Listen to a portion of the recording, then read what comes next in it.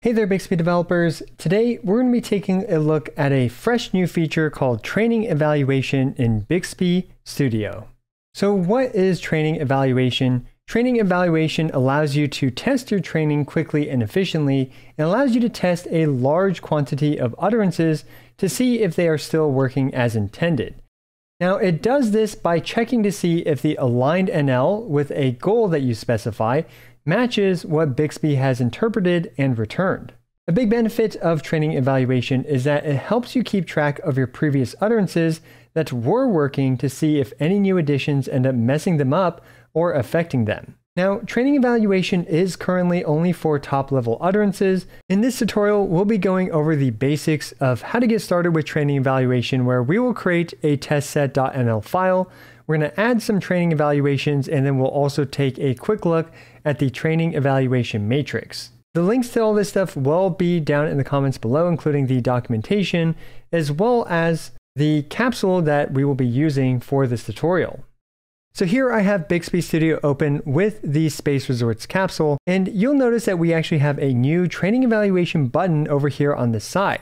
If you give this a click, you can actually click on Create Test Set, and I'm just going to give this test set a name, mustwork.testset.nl. Just click Create, and now we have our test file.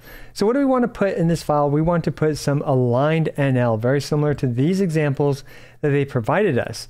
So let's go ahead and do that, and we're going to start by kind of taking a shortcut by simply clicking on Training, and we're going to take a look at the goal, Space Resort #all. So if you actually click on one of the trainings, you'll see this button, which is Show Aligned NL. Give this a click, and then you will see the actual aligned NL, and you can copy this. And over here on this side, we want to double click this file to keep it open, and you can paste this here. So I'm going to copy another one as well, just to show you guys what is going on here. And we're going to paste both of these in. Of course, if you run this test with this training that is, explicitly trained on in Bixby, it's going to work 100% of the time. The whole point of training evaluation is to test those variations that a user might actually input. For example, for Space Resorts #all for the second one, we want to do find me some space resorts.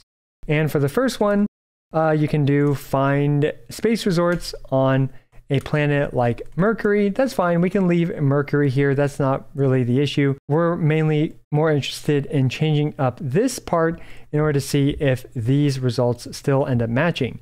Now, what are we doing here? Training evaluation is going to run this utterance here. And the whole point of it is to be able to return this goal right here, which is Space Resort #all. So if it returns the Space Resort #all, then that means that this test case has been successful. In this case, we have two separate test cases, both testing this one goal. So how do we run it? We click on Training-Test Sets, and we just click on Evaluate All. We can see here that these two entries have a 100% accuracy and that there are no mismatches. We did it, guys, but really what that means is that these two utterances did indeed successfully return this goal right here, Space Resorts #all. Now, of course, we're going to want to do this for multiple different utterances, multiple different variations, and multiple different goals. So I'm going to copy and paste a bunch of stuff in here, which is going to be a bunch of additional test cases. Okay, so we've got quite a few utterances now. Let's go ahead and evaluate them and see what happens.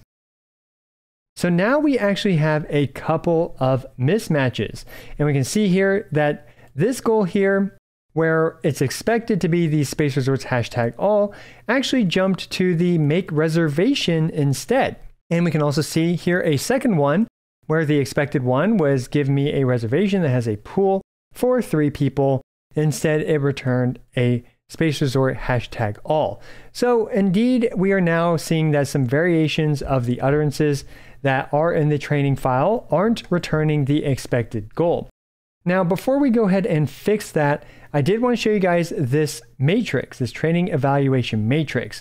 Now, all these variables here, I think some of them are pretty intuitive, but if you want a full explanation of all the variables, that will be down in the documentation below, which you can actually just click right here. However, we can also see that this matrix, you want things to be aligned in essentially, down this column or down the center like this, because that means that the expected goal of cancel commit order ended up being the received goal of cancel commit order. And this matrix can help you identify, especially once you have a lot more test cases in here, kind of a common pattern with what it's failing with. So now that we know that, let's go ahead and actually fix these issues. We can do this by just copying and pasting these additional training examples into the training right here. So let's go ahead and we're going to add this and annotate, and there we go. So we have added this one, show me a resort, to hopefully fix this one. And we're going to add this more complex training example as well. Go ahead and click add and annotate, and there we go. So we've added 2 new trainings. Let's go ahead and compile them. And now we're going to run this and see if it works. There we go.